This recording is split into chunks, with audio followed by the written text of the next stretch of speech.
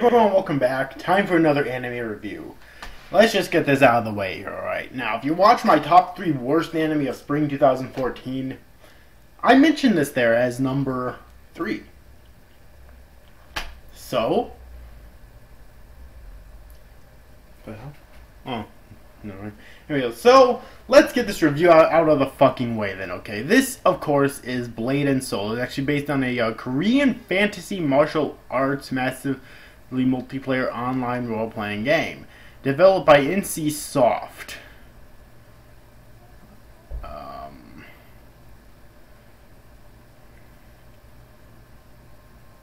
The anime is directed by Hiroshi Takeuchi and Hiroshi Hamasaki, and produced by Eri Nagata and written by Atsuhiro Tomiyoko. And it's produced by Studio Gonzo. So already you can tell doesn't have a great start here. I've heard of some good things there by Gonzo, like Desert Punk and Chrono Crusade. I've seen Psychono, which is by Gonzo, and it did have problems, but I actually really liked it. But mostly, Gonzo is mostly shit. And it originally ran from April 3rd, 2014 to June 26, 2014 with a total of 13 episodes. And it's shit.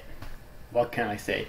Really, before I get into the reasons why, which should be obvious though, the only reason I could really recommend is if you're a horny teenager horny teenage male, that is, and you want good jerk-off material.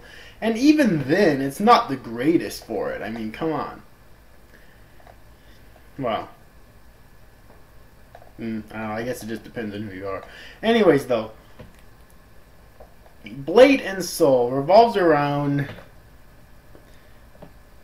the main character, whose name escapes me right now, and I really don't care either. And she is a female that's always wearing a slutty outfit. No surprise here. And she basically wants revenge for her master. That's it. That is it for her character. Now, I have nothing wrong with revenge stories. I have said this time and time again. I'm going to say it again until it burns into people's brains. I like revenge stories if they're done right, okay? I mean, but in terms of, say, Sasuke Uchiha from Naruto, that was just an infuriating one. This is just a fucking lazy one. Seriously.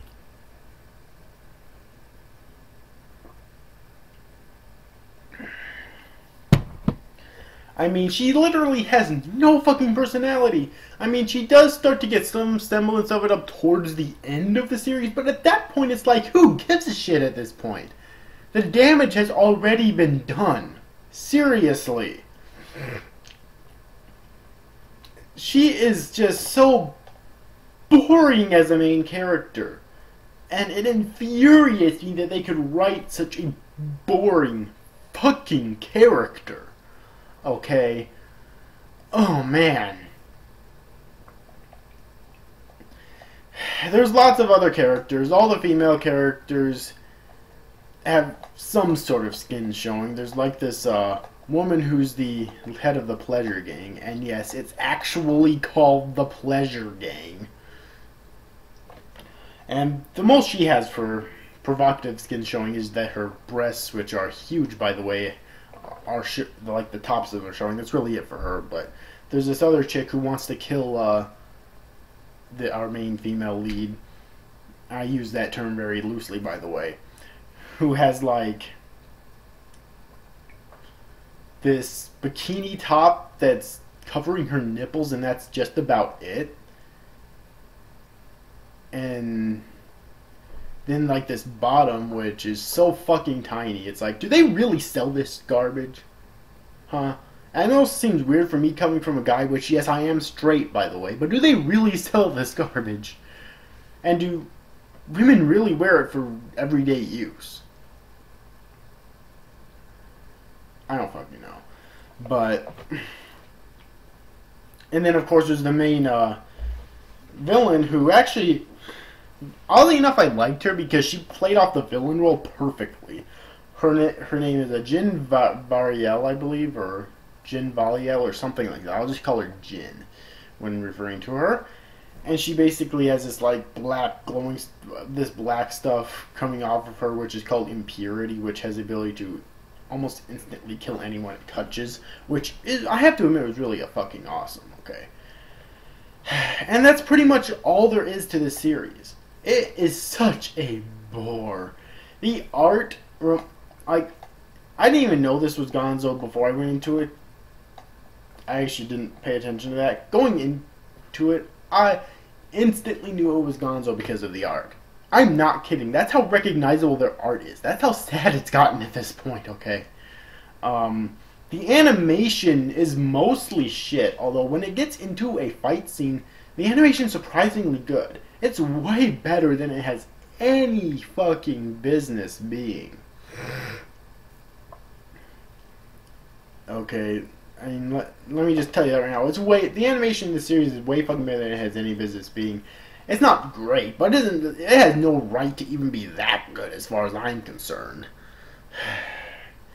The music is pretty lackluster and blasé. And of course, like I said before, the plot and the characters are just nonsensical. The main character is so fucking boring. The writing is shit. There's really not much good about it, except the animation's pretty decent sometimes, and the main villain was actually pretty cool in both looks and action. She looked like a villain, and she acted like a villain. Thank fucking God.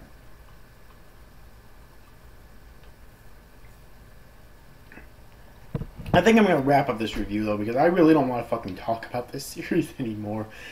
It was shit. Now, the reason on my list I didn't put it higher is because I kind of knew it was going to be I kind of had this feeling that it was going to be shit going into it. Okay. So, I wasn't really too surprised that it was shit. Unlike, say, Akuma no Riddle having one of the worst endings I've ever seen in fucking anime, period, and Black Bullet being so fucking disappointing because of the shitty-ass pacing. This, I kind of knew it was going to be shit, or at least not that great, going into it, even though I didn't realize it was from Gonzo at first. But, yeah, definitely stay away from this anime. It is not worth your time, as far as I'm concerned. Unless you have this, like, morbid curiosity. That's the only way I could possibly recommend it to you. Is if you have this, like, morbid curiosity that you just have to watch it, then go right ahead. But I'm warning you, it is garbage. Okay? It is not worth it, as far as I'm concerned. I can't believe I wasted watching 13 episodes of this garbage. Anyways, overall, I hope you enjoyed this review, guys. See you after, guys. Thanks for watching. Bye-bye.